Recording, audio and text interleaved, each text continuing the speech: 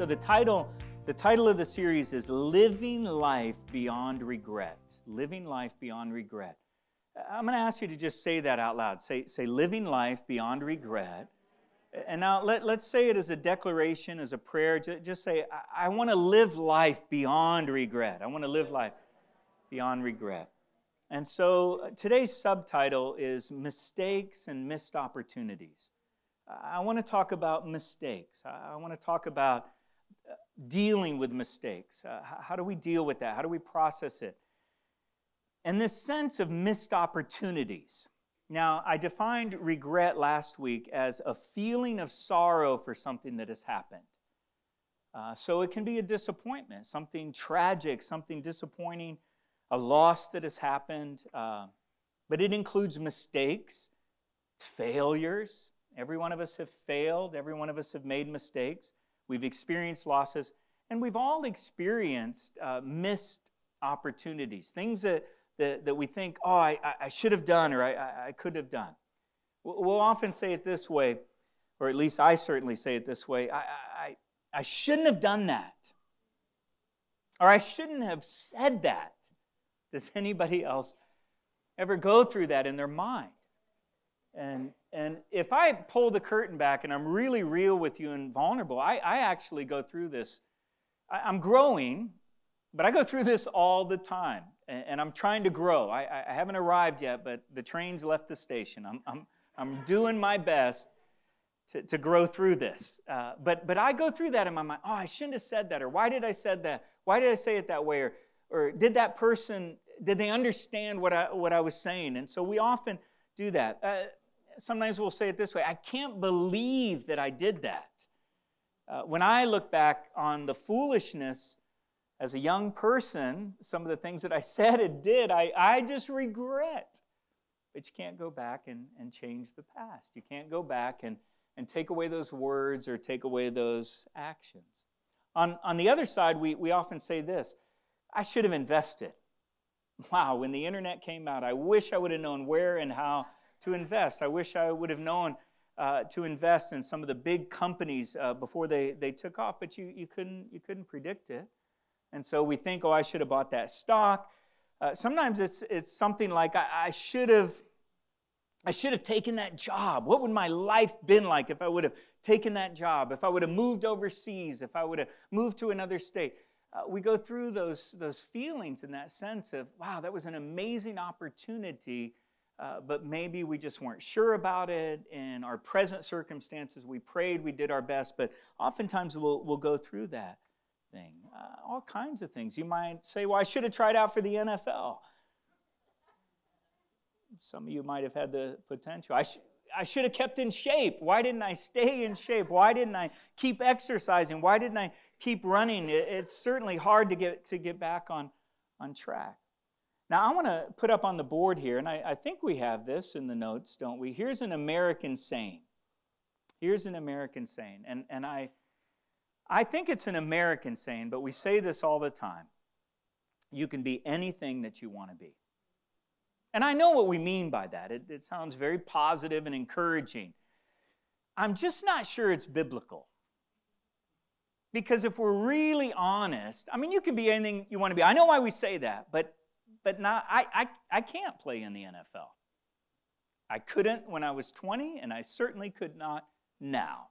I know what we mean by this, but I think it's more of an American saying. You can be anything that you want to be. I'm going to give you a more biblical saying, and it's simply this. You can be anything God wants you to be. When God says that He wants you to do something, He'll give you the grace, the capacity, the wherewithal, the power, the ability. He'll give you the training to do it. So when God says that you're going to do something or you're going to be something, that is plausible, that is possible, that is doable. Now, we think about our lives, and we often go through regret. And the more I walk with the Lord and the more I minister, the more I realize probably every single person sitting here struggles with regret, struggles with playing things over in our mind. Why did that happen? Why didn't it happen? Why did I say that? Why didn't I say that? Why did I do that? I should have done that. I shouldn't have done this. I should have, I could have, I would have. Those are very human things. But what I want to challenge us on today is that God really wants us to grow past that.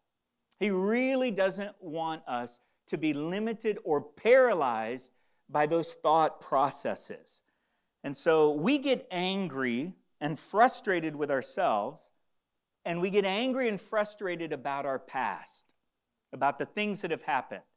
So I want to say this at the outset, and I really believe this is the word of the Lord, and I hope that you'll receive this into your heart today. God is not angry or frustrated about your past. And I believe that's more than me just preaching or teaching that. I believe that is prophetic, that God is not angry or frustrated about your past. I might be angry and frustrated and disappointed about my past, but God is not nervous about it. He's not frustrated about it, and He's not given up on me. Say amen to that. So that's really, really important. Now here's the scripture I just want us to have in mind. This is Psalm 103, verses 13 to 14. As a father has compassion on his children, so the Lord has compassion on those who fear Him, for He knows how we are formed. He remembers that we are dust. And so think about, as a parent, how much compassion, how much love that you have for your children. Now multiply that by millions and billions of times, and we might get a little glimpse of God's love and compassion for us. But just a glimpse, because His love is infinite. But He has compassion on us like a father has compassion on their children. And this is an important part of the verse. He remembers that you're dust. He remembers your humanity. He remembers your imperfection. I'm the one that struggles with my imperfection. God's not worried about it. God's not concerned about it. He knows that He formed us from dust, and He knows that we're imperfect. Now, I think what will help us with this, and I've used this illustration in slightly different ways in different messages, but I think this will help us. God sees our life from the beginning to the end. It's not by accident that He refers to Himself as the Alpha and the Omega, the beginning and the end. He sees your life from the beginning, and He sees it at the end. He sees the whole thing. You're stuck in the middle, but He sees the beginning and the end. And so I think that the best way to visualize this is that you're on a journey and you're on a train. Now, on that train, if you're in the middle of a car with a whole bunch of cars, the locomotives at front, the cabooses at the back, but you're on a train, what do you see when you're in the middle? Let's pull up this visual, because this picture here, it shows that this is all that you see. You can't, nope, the other one. This is all you see right here. So you can only see, and notice this, as a human, you can't see the front and the back at the same time. And you might have pretty good peripheral vision, but you're going to have to look forward, lean out the window, or you're going to have to look back and see the back. So you're either looking forward or you're looking back. That's really all that you can do. You can't really look at both at the same time. You can look at the back, appreciate it, and then look forward, but as a human, you're stuck in the middle of your journey. But now the next picture, this is how God sees it. So God sees the beginning and the end. So you're in a car, all kinds of things are happening. Now, I want this visual to be in our mind today while I'm teaching this, while I'm preaching this. And then as we go to ministry time, to say, you know what? God knew what was going to happen.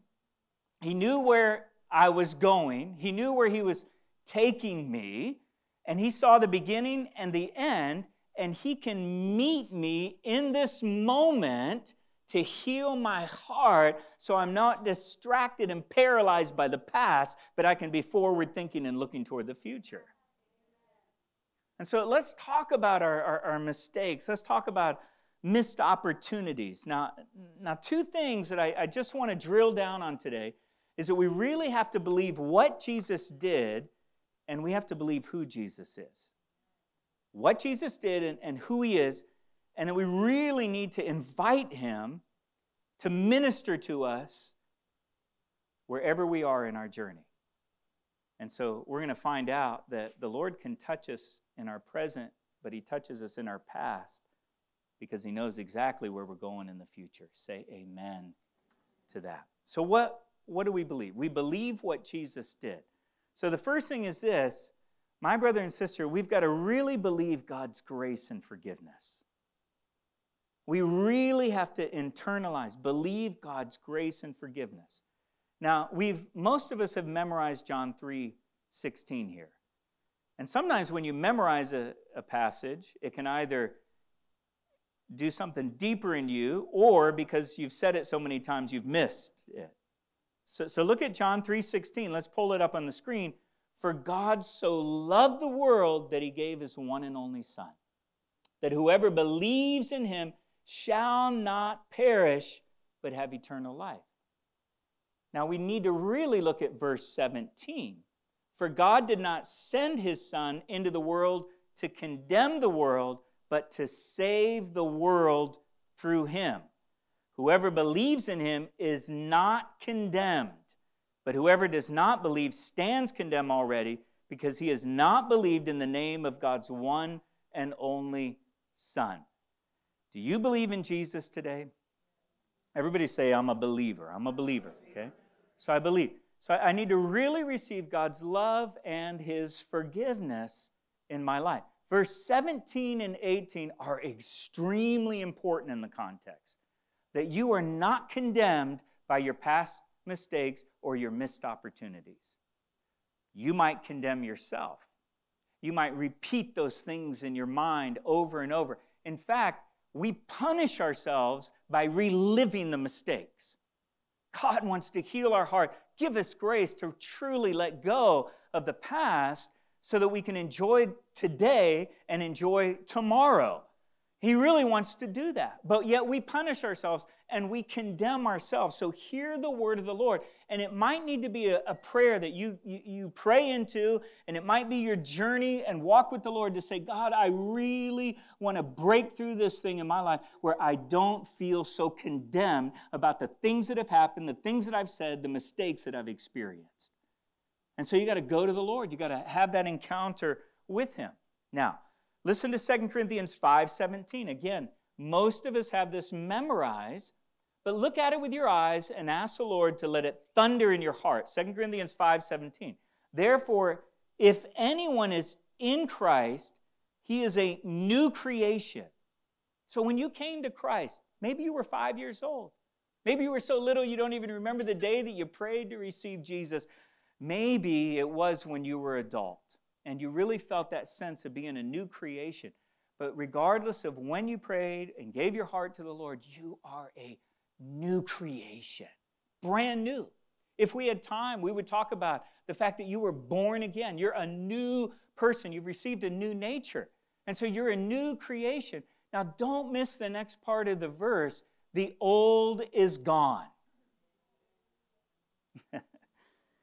Let's say it out loud. Say, the old has gone. Let's say it again. The old has gone.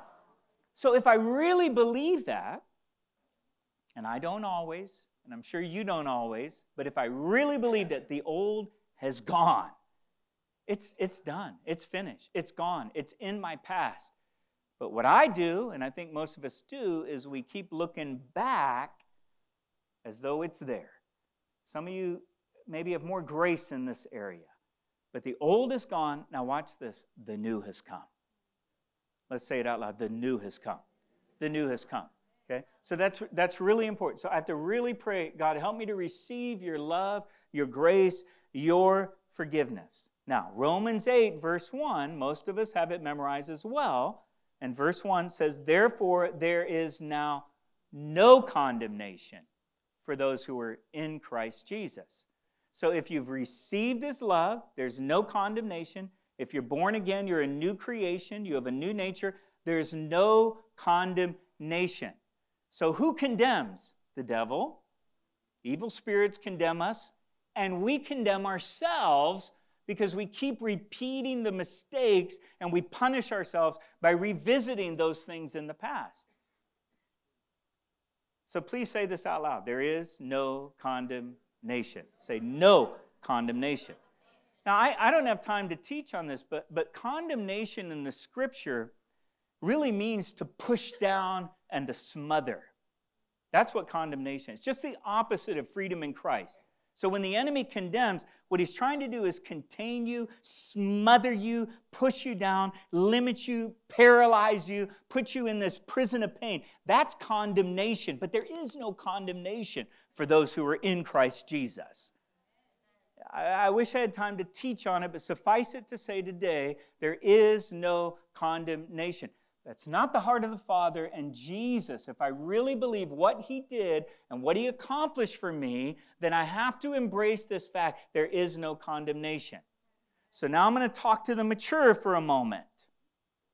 Everyone say, I'm mature in the Lord. Okay? So I'll personalize it, if I am listening to the devil's condemnation and my own condemnation of myself, then I really have not received God's grace and forgiveness. And so I need a revelation of that. I need that desperately in my life because I have to believe truth more than my feelings and even more than my thought patterns. Okay, so let's say it is a prayer. Say, help me, Jesus. Help me, Jesus, okay? So, again, God is not angry or frustrated about your past. You might be. I might be frustrated with my past, but God is certainly not. So the first thing is I got to believe God's grace and forgiveness. The second thing is believe the blood. Believe the blood that was shed for you. Listen to 1 John 1:7. If we walk in the light, as He is in the light, we have fellowship with one another, and the blood of Jesus purifies us from all sin. So the blood of Jesus purifies you today of every mistake, every thought pattern. Listen to Hebrews 9 and verse 14. How much more then will the blood of Christ, who through the eternal Spirit offered Himself unblemished to God, cleanse our consciousness from acts that lead to death, so that we may serve the living God. So the blood of Jesus washes. The blood of Jesus cleans. The blood of Jesus takes all those stains away, the residue. You got to have an encounter with the Lord and let the blood of Jesus, imagine it as just something filthy that's being washed and clean. And that's exactly what the blood of Jesus does. He comes and he cleanses and he purifies and He cleans all of those inner recesses of your mind and the repetition of the mistakes or the missed opportunities that we have. So the blood of Jesus does that for us. You know what Revelation 1 and verse 5 says? Jesus loves us and has freed us from our sins by His blood. It's His blood, the blood of Jesus. So if we truly love the Lord, if we really love the Lord, then we're going to receive His grace and forgiveness, and we're going to believe the blood of Jesus. May I submit to you that if we're not really receiving this, then we're not really understanding the power of His blood and applying that forgiveness and that cleansing to our life. So we have to receive, believe God's grace and forgiveness, believe the blood shed for us. Thirdly, we have to believe in today and tomorrow. You got to believe in today and tomorrow. Listen to Philippians 3 and verses 13 and 14. But one thing I do, forgetting what is behind and straining toward what is ahead, I press on toward the goal to win the prize for which God has called me heavenward in Christ Jesus. I went to a small high school, and in the yearbook, we each got a page, and we could put pictures and things that we were involved in, and so I did that, and I chose a verse, and I chose this verse. Little did I know how precious and how meaningful and how much I would need this verse in my life, forgetting what is behind and straining toward what is ahead. I press on toward the goal, toward the prize, to win the prize for which God has called us heavenward in Christ Jesus. And so it takes courage to forget what is behind and to press on. God's wanting to give us grace to forget what is behind and to press on. It's this picture of a race, of running a race with the Lord. And so I want to invite you to go to Hebrews chapter 12 and verse 1. It says, therefore, since we are surrounded by such a great cloud of witnesses, let us throw off everything that hinders and the sin that so easily entangles, and let us run with perseverance the race marked out for us. Now, we often read this verse and we think about the sin. We focus on the sin and we say, okay, well, there isn't any gross sin in my life or anything. I know we all struggle with different things, but we focus on that. But what I want to focus on today is right where it says, let us throw off everything that hinders. And what I want to submit to you is what hinders us from running our race is revisiting our mistakes and missed opportunities in our life. And it actually ends up paralyzing you. It actually ends up entangling you. The sin that entangles, but so does this sense of dwelling on the past. And so if we're going to run our race, the Lord is saying to us today, you know what? I don't want you to focus on the past. That's going to entangle you. I want you to throw that off. That is the everything that hinders. Your missed opportunities, your mistakes, that hinders you from running. And so the Lord is saying to us today, let's not let it hinder us from running. Now, I want you to just take note of this word wait. You see that there? It says, let us throw off everything that hinders. It's like a weight. So the sin can entangle you, but this everything is like a weight that you carry, a weight that you're trying to run with. If you were going to run a race, you wouldn't want to carry 100 pounds while you're running that race. And so you dress for that. You wear the right shoes. You run the race to be as unhindered as possible. But most of us have been running this race for the Lord with this huge weight of our conscience, of our past mistakes. And the Lord is saying, take off that weight, that everything that hinders, everything that entangles. So I want to invite you to go to Romans chapter 5.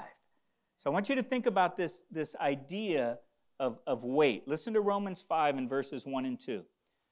Therefore, since we have been justified through faith, we have peace with God through our Lord Jesus Christ, through whom we have gained access by faith into His grace in which we now stand. And we rejoice in the hope of the glory of God. Now, this word glory is the Greek word doxa, but it means certainly the radiance of God and everything. But if you take it back to the Old Testament, the Hebrew word for glory was kabod. And kabod meant a heavy weight. And so when we talk about the glory of the Lord, if God's glory moves in this place, there's this sense of heaviness. There's a sense of His weight. You can feel His presence. And so unfortunately, most of us have had the weight of sin or the weight of our past conscience or the weight of the mistakes that we have done. God's saying, take off that and embrace instead my glory, which is a different kind of weight. It's His presence, it's His peace, it's His power. And so the Lord wants us to have that weight, to get rid of the other weight and to encounter His glory. So I'll say it this way. Let's lay aside the weight of guilt and the past, and let's have an encounter with the weight of God's glory right now in this moment. So I have to believe in today and tomorrow. Said another way, if I'm focusing on the past, I'm carrying the weight of my mistakes and the weight of the past. But if I'm focusing on today and tomorrow, I'm carrying the weight of His glory. So I want to submit to you that I think we have less room for His glory. I could say it this way, less room for His glory if I'm carrying the weight of condemnation and the weight of my mistakes and the weight of my own self-condemnation. I lay that aside, I can have the encounter. I have room for the glory of God to manifest in my life. Say amen to that. So do you want to live big? I want to live big. How do you live big? Say goodbye to the past. You want to live with joy? I want to live with joy. Embrace your present. Embrace now. Instead of looking back, oftentimes we look back in the past, we regret things so much that we're missing out on the blessing and the joy of the now. May God give us the grace to embrace our now, to embrace our present, to not be so focused on the past. Listen, many people are so focused on the past and so worried about the future that they're messing up the present.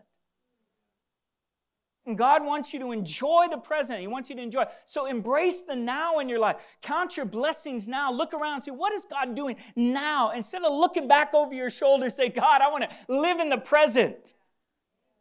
I want to live the now. And how do you live without limits? Do you want to live without limits? You look to the future. Because if you look to the past all the time, you're going to miss out on the promises that God has for you. Say amen to that. And so we have to realize and believe what Jesus did. Secondly, today, I just want to underscore this, that we have to believe who Jesus is. Got to really believe who He is. Number one, Jesus heals. Remember the prophetic messianic passage in Isaiah 53, 4-6. Surely He took up our infirmities and carried our sorrows. Yet we considered Him stricken by God, smitten by Him and afflicted. But He was pierced for our transgressions. He was crushed for our iniquities. The punishment that brought us peace was upon Him. The punishment of your sins was truly on Jesus. But yet you punish yourself all the time. Jesus already took the punishment. But yet you punish yourself. You know, I should pause and give you a footnote. There are some people that are very cavalier about their sin, like it's no big deal. I'm not talking about those people. I'm talking about you today. I'm talking about what we do. What I do is sometimes we punish ourselves over and over with the mistakes. I'm talking to the mature today. I'm not talking to the immature that are cavalier about their sin as though it's no big deal. But what we tend to do is we punish. But Jesus took the punishment. If I'm going to be mature in the Lord, if I'm going to really believe what Jesus said, then I have to believe that He took the punishment for my mistake and even my missed opportunities. So why do I keep punishing myself?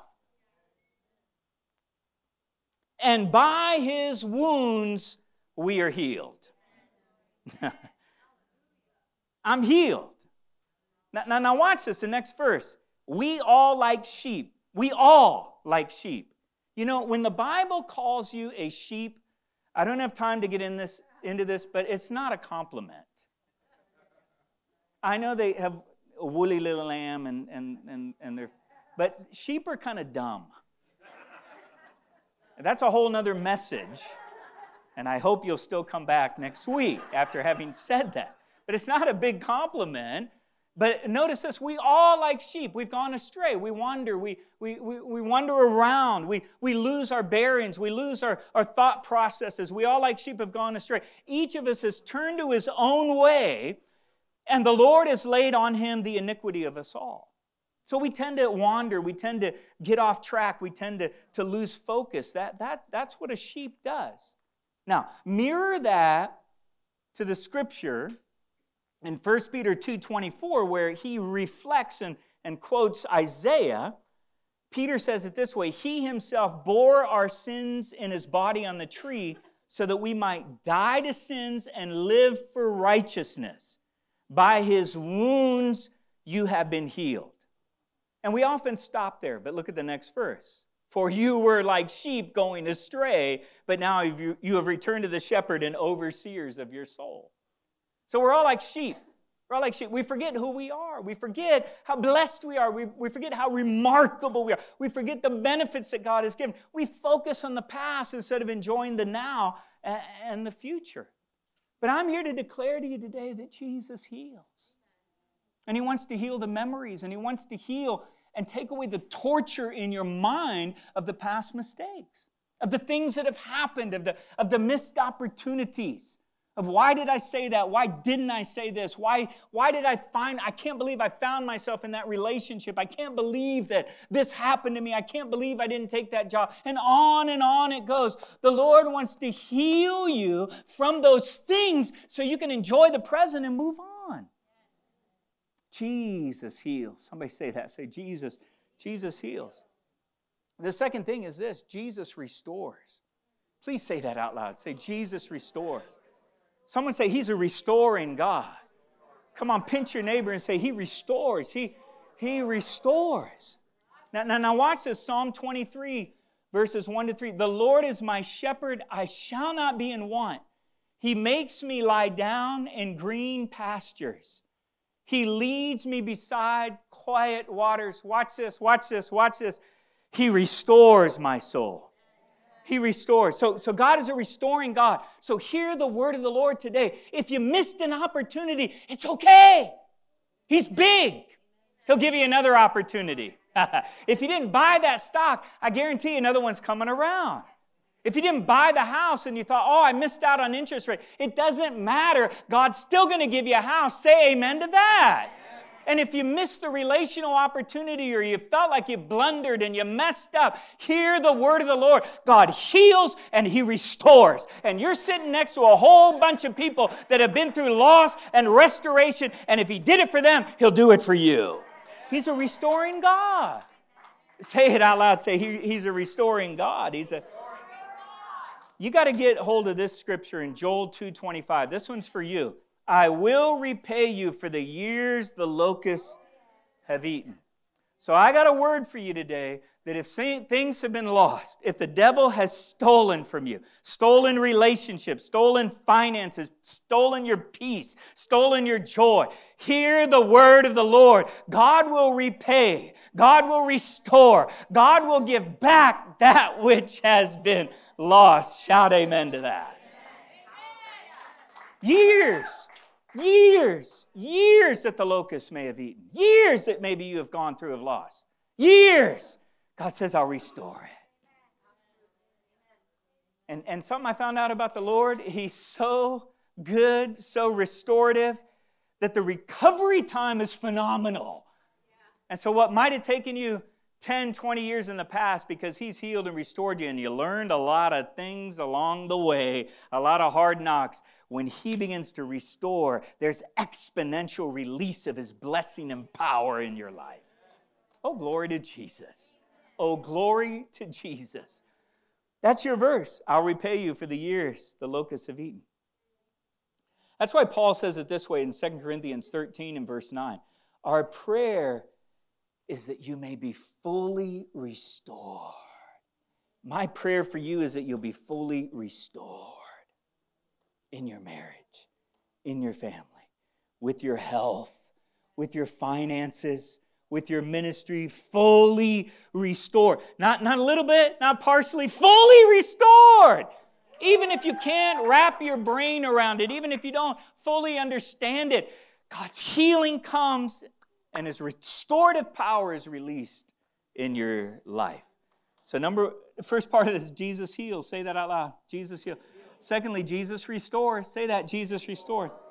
And the third one is this, Jesus is I am. Jesus is I am. Exodus 3, verse 14. Moses has this encounter in the burning bush. God says, I want you to lead the Israelites out of bondage. He says, well, who can I tell them is sending me? I need some authority. I need somebody backing me. And God reveals His name to Moses. God said to Moses, I am who I am. And this is what you're to say to the Israelites, I am has sent me to you. We fast forward into the New Testament. Jesus steps on the scene as the Son of God. And in the garden, or rather in an encounter with the Pharisees, they are asking Him who He is. And listen to what Jesus says. I tell you the truth, Jesus answered, before Abraham was born, I am. So God meets Moses in the burning bush, says, I am. Jesus says, I am. If you read the rest of the text, they were so angry about that, they considered it blasphemy that they were going to stone Him. It says Jesus slipped away and he got away. But what Jesus was saying is He was God. What Jesus was saying is He was Yahweh. He was the great I am. Now, hear the word of the Lord. God wants you and me to embrace the fact that He is Yahweh. He is the God I am. He's the God of the now. Okay? He's not just the God of the past. He's not the God of the future of what's going to happen. He's God right now. I am right now. That's what He was saying. I am. Moses, I am for you. I am always present in your life. Now apply this to our message. So instead of saying this, I was, you need to say, I am. Instead of saying, I made that mistake, or I can't believe I said that, I can't believe, you need to say, I am. I am forgiven. I am accepted. I am a child of God. I am successful. Instead of saying what you were or what you thought you were, say, I am. I am a child of God. I am forgiven. There is no condemnation. I am who God says I am. I am. He is the I am, and I am His child. He is the I am, and I am forgiven. He is the I am, and I am successful. I don't think you understand. So instead of saying this, I shoulda, woulda, coulda, instead of saying I could have been, I need to say I can be a good husband. I can be a good father. I can do my job. I can minister in signs and wonders. I can do all things through Him who gives me strength. Philippians 4:19. I can do it. And so that is embracing God as the I am. So I don't want to look to my past so much and beat myself up that I miss out on today and tomorrow. Today, He's the I am. So I'm here to tell you today, God wants to meet you now in the I am. Embrace the now. Embrace the great I am. It's not for tomorrow. It's now. It's going to heal you now. It's going to touch you now. You're going to have an encounter with Him now. It's going to heal the memories now.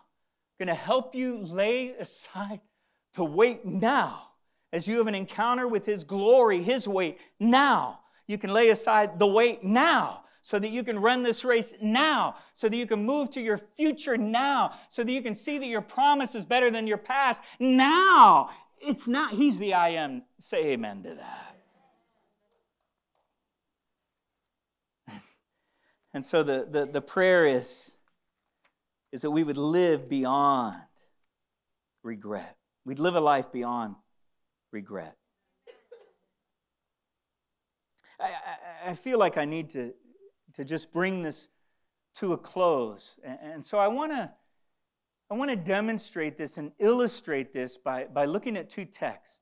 And I want you to lean in and take time to just put an exclamation point on this, okay? And then we're going to go to prayer. But I want you to think in terms of God looking at the train. He's looking at the train, seeing the beginning and the end. But when you're messed up in the middle, you feel so frustrated and angry, and you repeat over and over in your heart and in your mind. And so I want to illustrate this by just looking at the life of Peter. And I'm going to bookend his life. I'll tell you how he was called. You're going to see how he was called. And then we're going to look how, after all the mistakes, how God restored him. So look at Luke chapter 5, or listen on as I read this. And I could summarize it, but I want to let the Scripture do the talking. I want to let God's Word do the talking. So in Luke 5 and verse 1, it says, "One day as Jesus was standing by the lake of Galilee, with the people crowding around him and listening to the word of God, he saw at the water's edge 2 boats, left there by fishermen who were washing their nets. He got into one of the boats, and the one belonging to Simon, and asked him to put out a little from the shore. And then he sat down and taught the people from the boat. When he had finished speaking, he said to Simon, 'Put out into deep water and let down the nets for a catch.'" Now listen to Simon Peter's response. He's a professional fisherman. The rabbi tells him to go out into the water and to fish a little longer. So Simon answered, "Master, we've worked hard all night and haven't caught anything." He knows what he's doing. He's a professional commercial fisherman. "But because you say so, I will let down the nets." So with a sigh, he's like, "All right, I'll do it." So he goes and does it. When they had done so, they caught such a large number of fish that their nets began to break. And so they signaled their partners in the other boat to come and help them. And they came and filled both boats so full that they began to sink. And when Peter saw this, He fell at Jesus' knees and said, "Go away from me, Lord, for I'm a sinful man." There's so much I could say here, but what happens here is because of the miracle, because he sighed, because he didn't really want to believe it, because he did it anyway, it revealed who he was and it revealed who Jesus was. How many people have ever done that where you are beating yourself up, you're going through these things, you don't really believe God, then God actually comes through and you're like, "Lord, I am so sorry that I didn't believe you about that situation." For he and all his companions were astonished at the catch of fish they had taken, and so were James and John, the sons of Zebedee, Simon's partners. And then Jesus said to Simon, "Don't be afraid, for from now on you will catch men." And so they pulled their boats up on shore, left everything and followed him. What an amazing event. And then we begin to follow the life of Peter. He gets to see Jesus open blind eyes. He gets to see cripples walk. He gets to see Jesus bring people back to life. And then Jesus tells them that he's going to go to the cross. And Peter in his impetuousness and came out of a good desire, but he says to Jesus, "Oh, no. Jesus, you're not going to lie." And Jesus says to him, "You don't have in mind the things of God, but the things of men." And so Peter says to Jesus, "Even if others never deny you, or even if others deny you, I will never deny you." And you remember the story. Jesus looks at him and says, "Hey, before the rooster crows 3 times, you will deny me. You'll deny me 3 times." It's exactly what happened. And then the Bible says this, that Peter, when he denied Christ, he went outside and he wept. So if anyone struggled with regret, it had to have been Peter. How could he have denied the Lord? He walked with him. He saw miracles. He was in his inner circle, and yet he denies the Lord. And so then Jesus says to them, "After I rise again, I'm going to go to Galilee, and you come and find me." And so they go to Galilee, and then we see the restoration. And this is found in John chapter 21 on Peter's restoration. And it says this in verse 15.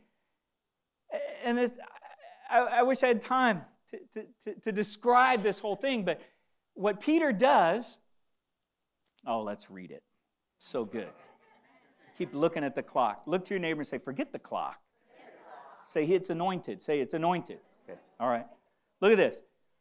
Verse 1 of John chapter 21. Afterward, Jesus appeared again to his disciples by the Sea of Galilee. It happened this way. Simon, Peter, Thomas, Nathanael from Cana in Galilee, the sons of Zebedee, and 2 other disciples were together. Now notice this. Peter says, "I'm going out to fish." Simon Peter told them, and they said, "We'll go with you." So they went out and got into the boat, but that night they caught nothing. Now, I can imagine all kinds of things here. The emotion, the frustration, where is Jesus? All right, I'm just going to go and fish. They fish all night. Remember Luke chapter 5. They don't catch anything. Early in the morning, Jesus stood on the shore, but the disciples did not realize that it was Jesus. He called out to them, "Friends, have you caught any fish?" "No," they answered. He said, "Throw your net on the right side of the boat, and you will find some." Now, I'm sure they're thinking this sounds a little familiar. When you're going through a tough time and you're doubting, God gives you a little thing. It sounds a little familiar. It seems really familiar. And when they did, they were unable to haul the net in because of the large number of fish. And then the disciple whom Jesus loved said to Peter, "It's the Lord." As soon as Simon Peter heard him say this, "It's the Lord," he wrapped his outer garment around him, for he had taken it off, and jumped into the water. The other disciples followed in the boat, towing the net full of fish, but they were not far from the shore, about 100 yards. And when they landed, they saw a fire of burning coals there with fish on it and some bread.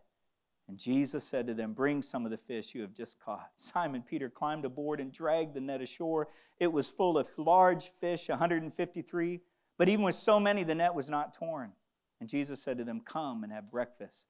And none of the disciples dared ask him, "Who are you?" They knew it was the Lord.